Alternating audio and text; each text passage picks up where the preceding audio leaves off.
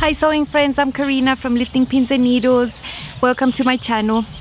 I'm still in Chile. This is my parents' backyard again, and I am filming on the same day I filmed the other video of the basic cami that I drafted for myself from my bodice block.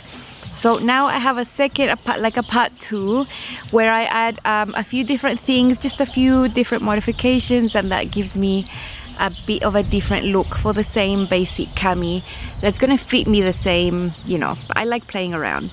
So you're gonna notice I've used this fabric before, of course. You're gonna see that as the process video shows you the fabric I'm using. You might recognize it. What I've done with this cami is I've drafted an extension to the center front to add like a button placket to the cami so that it has buttons down the center front. Initially I was planning to do buttonholes and all that stuff. It turns out I didn't finish the project while I was in Brazil. All I had left were the buttonholes and the buttons.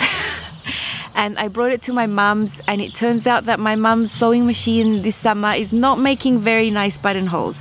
It was fine last summer, I did make some, but it's those, you know, those older machines that have like the 3-step buttonhole where you have to like, yeah, well, it's not doing them very nicely. So I thought, you know what, I'm just gonna sew the buttons onto the placket, and it's gonna be for show. It doesn't matter. It still looks like, you know, what I wanted. Maybe when I get back home in Brazil, I'll unstitch those buttons and actually make the buttonholes. But anyway, that's beside the point. What's important is that I showed you how I calculated how to divide here the middle, how much to add, how to fold it, what to interface. You know, I show you all those steps, and how to do a bit of a different neckline. So I'll leave you with that, and I'll be back to show you the cami. I'm drafting the extension I'm going to add to the center front so I can have buttons on the front. I'm drafting the extension I'm going to add to the center front so I can have buttons on the front.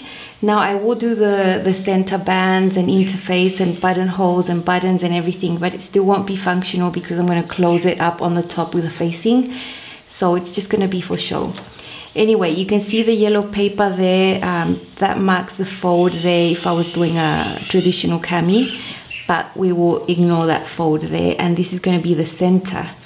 So on the center is where you usually have your buttons, right? So let's do little tiny marks.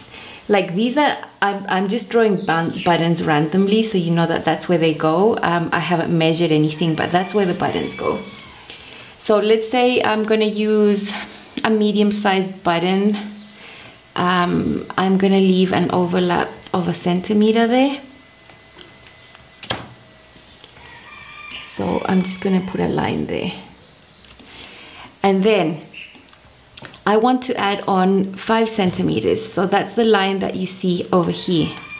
5 centimeters, and that's 2 inches. So I'm gonna do another line here. So I have an inch there, and then 1 centimeter there.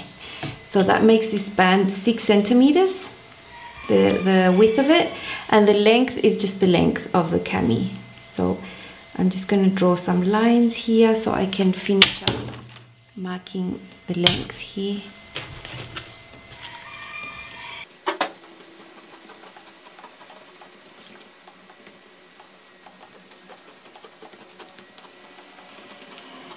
So you see a lot of lines here, but it's not that confusing. Basically, this strip there, that's 1 inch, I'm gonna cut a long strip of interfacing, and all this area, just this bit is gonna be interfaced. So I'm gonna interface that and then overlock the edge. Then I'm gonna fold that on that fold line, fold it twice, and then this will be my new center. That one there, that's the edge of my front, but it's actually going to overlap with the buttons like this. You know what I mean? I'll show you more when I sew it. I have my 2 front pattern pieces for my cami. I have done the first step, and if you remember when I showed you the band, there was going to be 1 inch there that was going to be interfaced. So I cut my strip of interfacing there, and I have already fused that onto that first inch.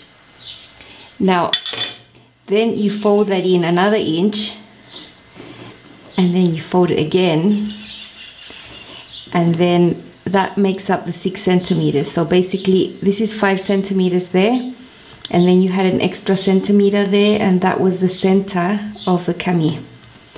So when you fold it like that, it's going to create the band, and I'm going to do a row of stitching there to secure that. There's going to be 1, 2, 3 layers of the fabric plus the interfacing, and that's enough, I believe, to put buttonholes in there and buttons. Now this is going to be overlapping a centimeter there, and that's how it's going to be. So the middle of the cami is a centimeter in from this fold, so a centimeter there, and when I match them there, I'm going to put buttonholes there, a centimeter away from the edge. Buttonholes, buttonholes, and then on the other side we'll have that overlapping little band.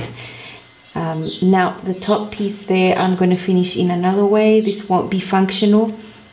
I mean, the buttons will be, but at the top it will be fully closed.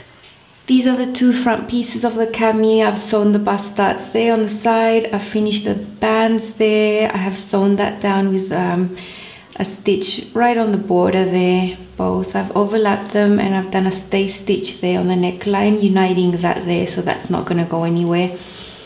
Now I was thinking, how am I going to finish this front? And I'm going to flip this around to show you up close. Okay, here you can see the front neckline there. That's the band that goes down where I'm going to put buttonholes and buttons. And now there's this little like square area. And in my normal cami, this is where I'd put the facing and have the straps coming out of here. But in this case, what I did was use a tiny piece of bias binding I made out of the same fabric, and I sort of closed down that area. Same on the other side, that little square. So I'm going to finish the neckline there with you know, just store-bought bias binding, because I don't have enough. So this neckline is going to be finished really neatly there, and that's going to look sort of square there, like that. I'm going to do the same with the back. Let me show you. Okay, here's the back piece. The neckline on the back is not like the front. It doesn't have that bit there. It's sort of more straight and then down, you know, like the arm side. So I'm going to finish that neckline with the store-bought bias binding as well. Finish off that seam there. And then I'm going to stitch these 2 together. Once I'm done with that tiny piece of neckline there, I'm going to have the raw arm side there on the side, and that is where I'm going to attach my bias binding. What I'm going to do is I'm going to start putting my bias tape there to finish that arm side, and then I'm going to have my strap. So my strap is 31 centimeters, so I'm going to measure from that little bit there up 31, and then I'm going to continue binding the arm side of the back, and that's going to enclose all that raw area. And then I'm going to finish it off on the side seam, and I'm going to do that on both sides. This is my basic blue cami that you've already seen, very basic. This is how I finalize the length of the strap, all the fit around there, everything's like I want it to be. So on my red one that I'm making, this arm side area is raw and I have no strap.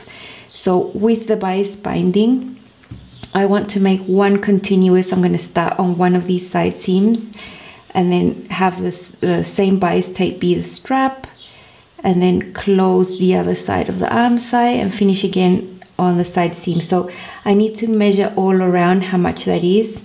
I've already measured with my tape measure from side seam to side seam, and it's 58 centimeters. And I need to add a centimeter here and there for seam allowance, because it's going to be tucked in there. So I'm going to have 2 strips of this bias binding that are 60 centimeters, one for each side. I have attached on my bias binding. I have pressed it down there on the neckline, front and back. I have sewn on the side seams of the cami, but here on the top I've left a piece unstitched same on both sides. Okay, so this is the right side view of the cami. This is the front. This is the little thingy that I'm gonna close up with buttons. So my side seams are open there for a little bit, and this is where I'm gonna start the binding. Binding there, reach up to that little bit, catch that raw, continue up with my strap, continue there on the back arm side, and then finish on the side seam. I already know the length of my straps need to be 60 centimeters, so I'm gonna do that now. Everything's pinned and I've still got some open side seam under there, but the binding goes from there up and then catches that side, catches the raw arm side, and then finishes again on the side seam. So I'm happy with it. I have to actually sew it now. But what about this thing? You must think I'm crazy, this little square. Well, I have some bias tape that I'm gonna chop in half, and actually I'm gonna have a second one come out from there. But this one will be just attached behind it. So it'll be like that, and this one will go up like that. And it'll attach there. Like, you're gonna be seeing part of the bra strap, but I don't really mind. I have another bra that has like a thinner strap than this one, but I think it'll be a nice little detail for this cami.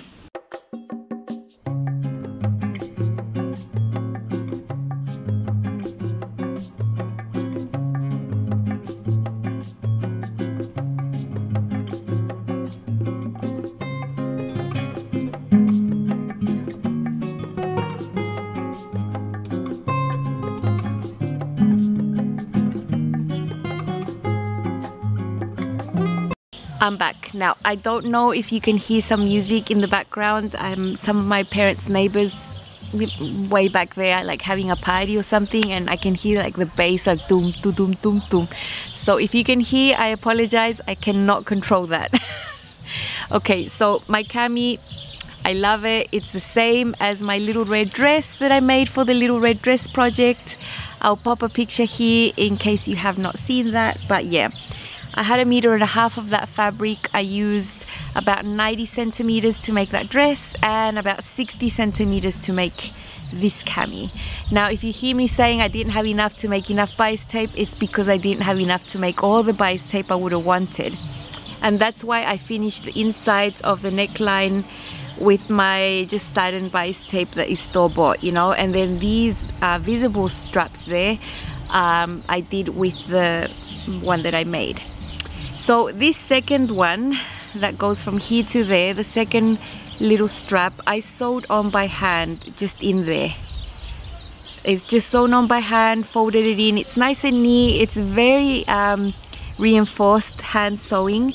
In another world, if I would have had more bias tape, I would have done a complete different finish to the neckline, but I worked with what I had. So yeah, I really like it. The buttons, you can see there, I put these little buttons that are red and black. I think there's 6 or 7 of them. 1, 2, 3, 4, 5, 6, 7. I like putting loads of buttons down the front whenever I make anything. If a pattern calls for like 6 buttons, I'll put 8. If it calls for 8, I'll put 10, you know. Having a larger bust, I'm always thinking I'm gonna explode out of the buttons, and I just feel unsafe, even if it's a well-fitting garment. So yeah, I put a lot of buttons here, and all the rest is the same darts in the side there for the bust, at the back for shaping. It's viscose, it's very flowy, very light. It's a very nice cami, and I like it a lot.